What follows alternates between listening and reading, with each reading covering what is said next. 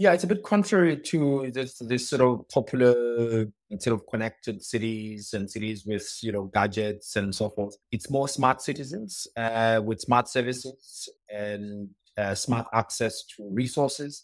It's cities that are able to share limited resources in whatever form or shape, but utilizing technology to be able to do that.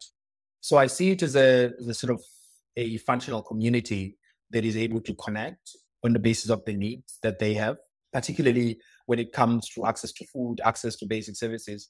How are we able to connect our citizens? It's not going to be a city of just IoT and surrounded by gadgets everywhere, but it's going to be a city that is able to be a caring city. And part of, for me, smartness is about caring. So you have caring governance, which is smart governance, and you have caring citizenship, which is smart citizenship. But how do citizens get smarter? Of course, when you give them the resources and tools to be able to be smarter. And part of the work that we try to do with data is also just trying to support the citizens to be able to make decisions on the basis of the data that is available to them.